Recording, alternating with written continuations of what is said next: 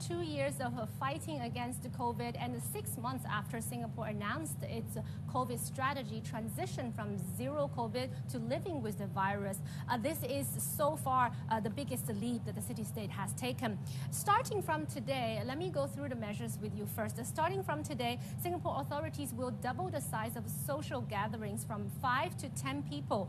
75% of the employees who have been working from home will be allowed to get back to the office.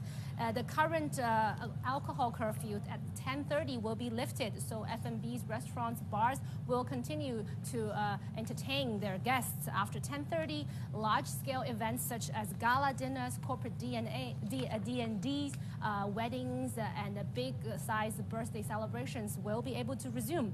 Now, in the context of travel, Singapore's Prime Minister Lee Hsien Loong said Singapore will drastically streamline testing and quarantine requirements, making traveling abroad easier, almost like pre-COVID times.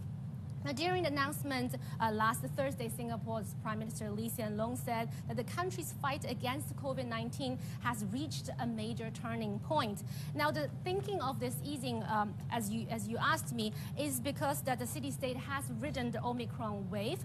New daily cases stood at 4,925 as of yesterday. Now, that is drastically down from a record of 26,000 infections in February. Also, more importantly, the data show that almost everyone who's eligible to get vaccinated have been vaccinated. 92% of its population have received 2 doses, and 71% have received their third shot, the booster shots.